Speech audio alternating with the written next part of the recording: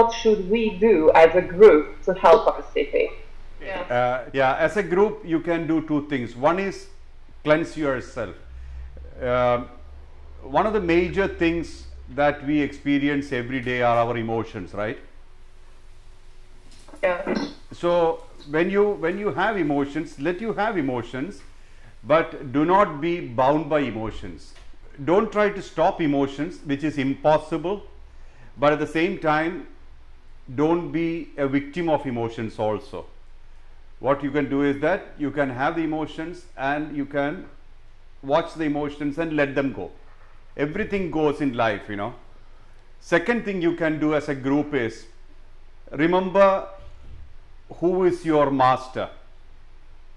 Who is your master? Your own soul. Your soul is your master. The only permanent aspect of your life is your soul. Everything else is temporary. Body is temporary. Mind is temporary. Intellect, ego, knowledge, everything is temporary. But the soul is permanent. And when the soul leaves the body, we call it a dead body.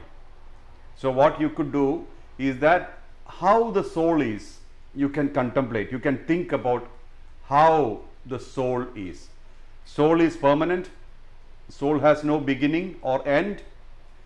Soul is always clean and neat, not bound by emotions.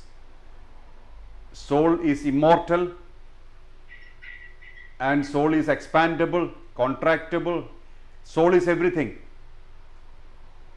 So if you contemplate on this soul all the time, hey, how is my soul doing? Soul is not worried about these emotions. Only the mind is worried. Soul is not worried about anything, you know, whether it is hot or cold, it doesn't matter for the soul. Like that, you start thinking about the qualities of your soul.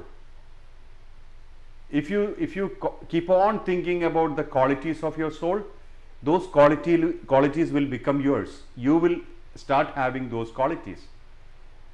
You know, you will be connecting to your soul more through the qualities of the soul.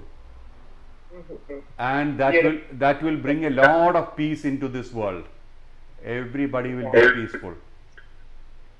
It's very beautiful. Yeah.